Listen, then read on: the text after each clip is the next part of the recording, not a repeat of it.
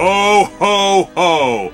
Merry Christmas! Enjoy you f***ing Noel!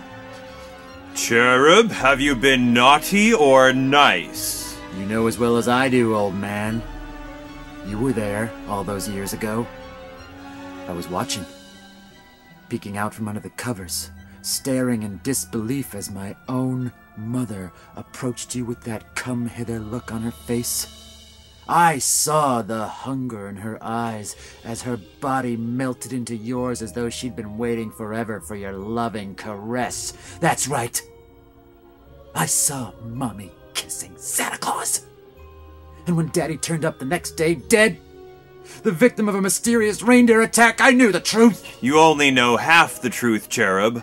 I am your father. No! Yeah!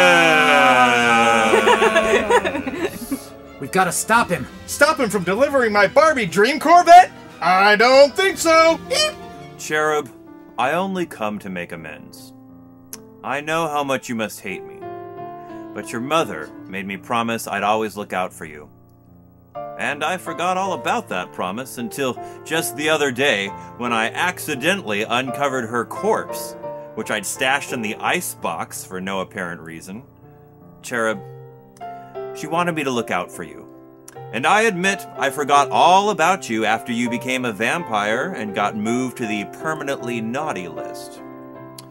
I suppose no one changed my records once you got those bunny slippers. And seems I owe you quite a few presents. What kind of presents?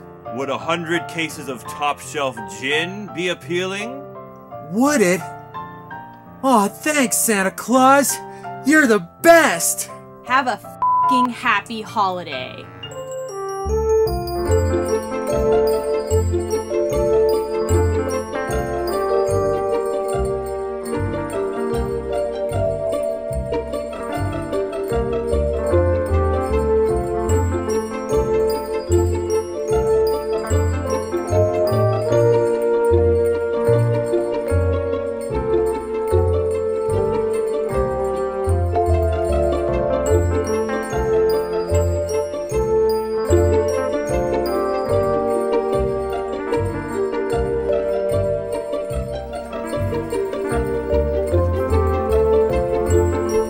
And that's the night I realized that having cursed bunny slippers really isn't a curse at all. It's a blessing. Let me rephrase that. Of course it's a curse, because God knows I could really use some good loafers right about now, or something in leather. Anyway, the point is that meeting my father after all these years made me realize what's truly important in this life, and that's top-shelf gin. I'm talking about the good stuff. The stuff that can only be made by magical elves in their secret factory in the North Pole. You put that stuff in a drink and you're like, wow, an elf was here. Which for some people is a little gross, because as we know, the little people are weird. But I think if we can get past our prejudice, we can realize that weird can actually taste pretty good.